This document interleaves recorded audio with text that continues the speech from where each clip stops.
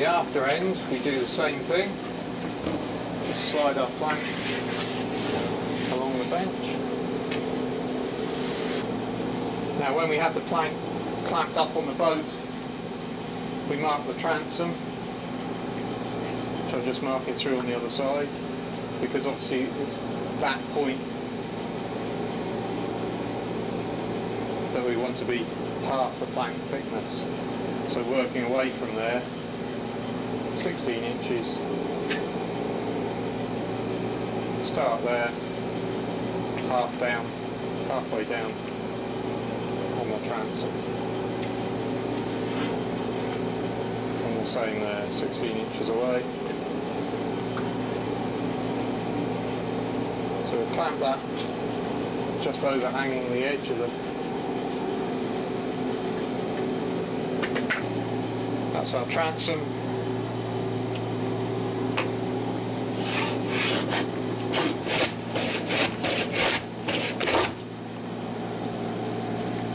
That's about it. We can tweak it finally when it's on the boat.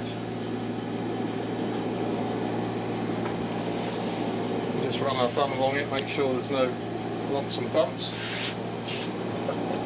Now we just need to turn our plank over and do the same on the opposing side. So that's our transom mark. That's where we run out to nothing. See which plane is going to work for us this way.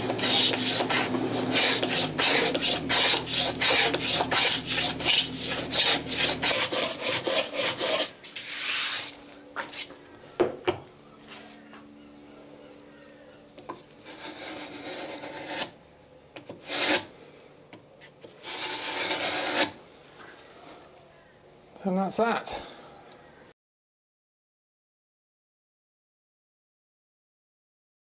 So we've planed the bevel on our plank below, we've planed the gerrards on our next plank. It's now a question of just fitting the two together really. Sometimes it goes really easily, sometimes you're there scraping and planing and tweaking for a while, but we'll see what happens.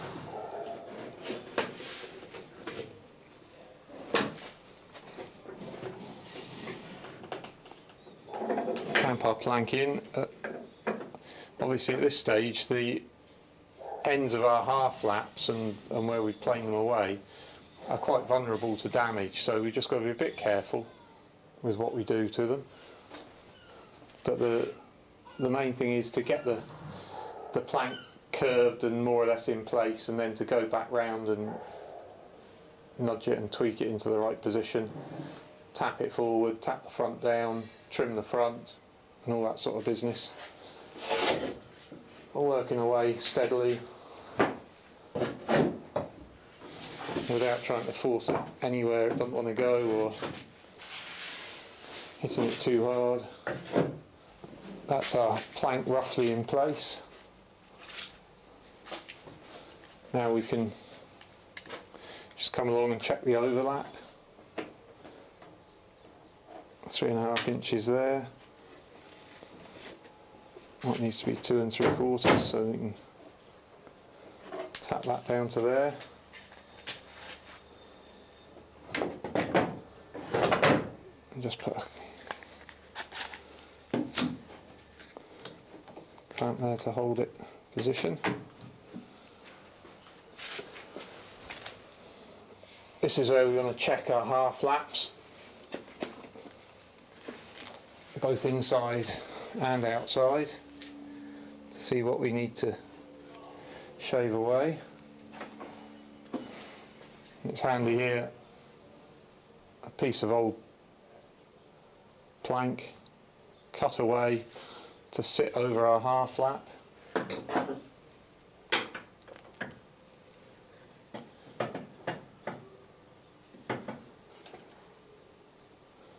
And clamp that in place. And just use that as a bit of persuasion to get our plank down where it needs to go. The danger here is that this top edge is going to get caught, so it always pays just to trim that away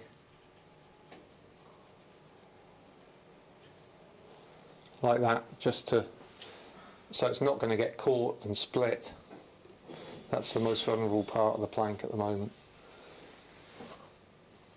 You can see there it's pretty much down in that half lap. The inside's looking pretty reasonable. This may not be a traditional boat building tool, but I'm sure if boat builders had had them 100 years ago, they'd be using them. And it's really handy just for getting rid of little bits of wood that you don't want.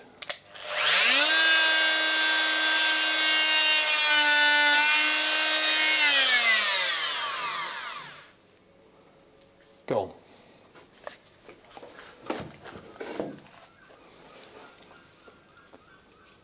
So we've got a little bit of a gap there. Our plank needs to come forward.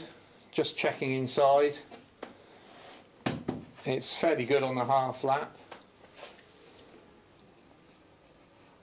Checking whether it's flush with our stem. It wants to go in at the bottom a little bit.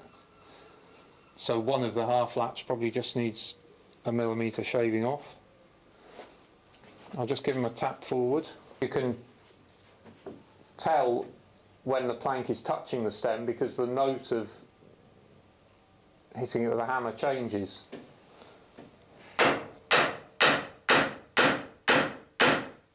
It's touching the stem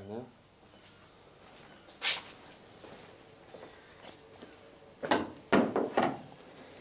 Now our wonderful little orange saw is pretty handy because it's got such a fine blade, we can just run that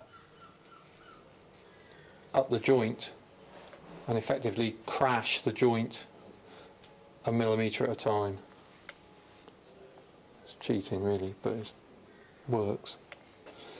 I just need a new blade.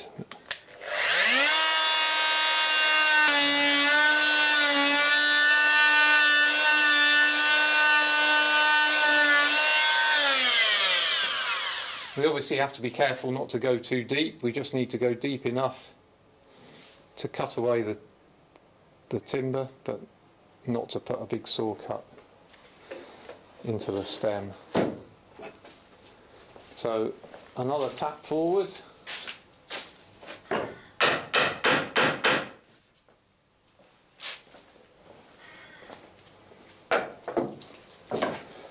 And another whiz with the saw.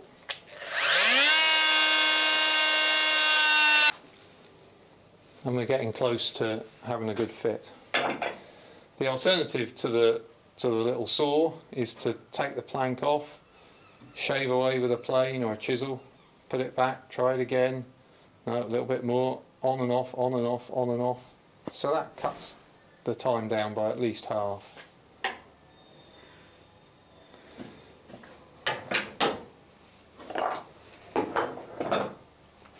What we want to do now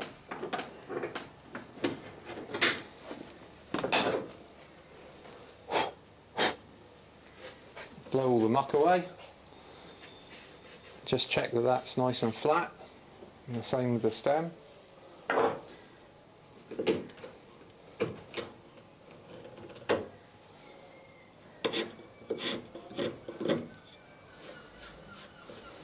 Clean out the debris.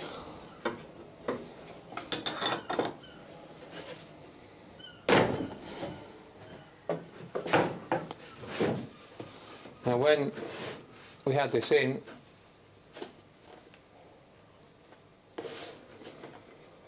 we felt the half laps were a bit thick. And you can see there that it's picking up on the half lap before the rest of the plank is touching the stem. So we just need to shave away that, just try it again. That's looking better. So just checking the fit of all the different parts of our plank.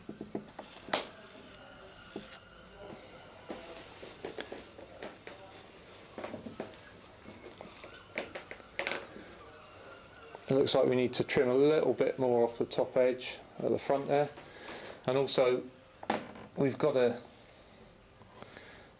slight gap on our half lap on the inside. Our planks there. Just going to take the shaving off.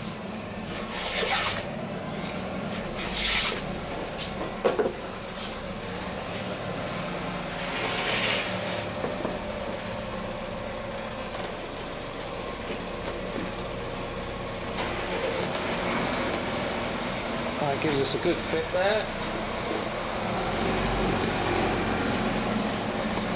And a good fit inside. So I think we'll just clap that there for a second. We'll run our saw up to mark the positions of our nails.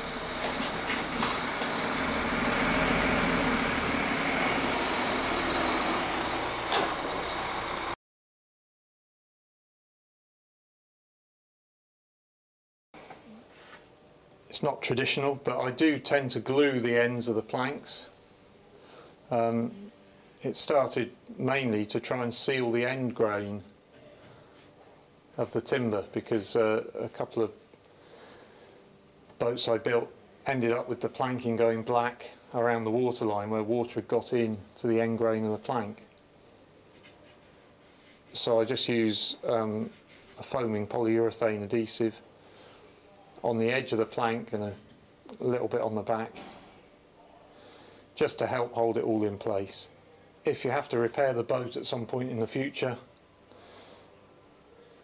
it's not the best glue in the world, so it's going to come apart, but it does just help hold it there and seal the end grain of the planking.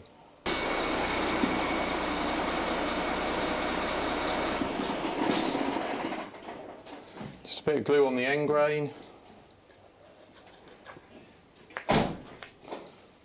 And smear on the rest.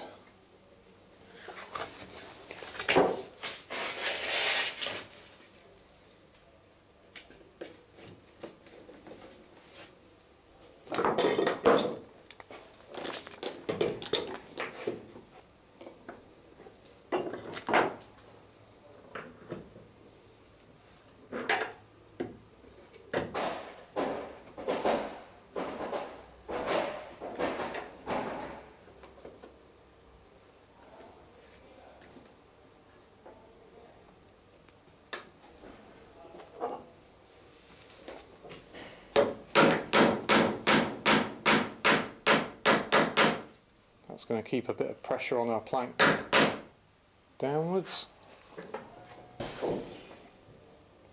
Looks like it's just tight on that top corner, so just snick away a little bit of that.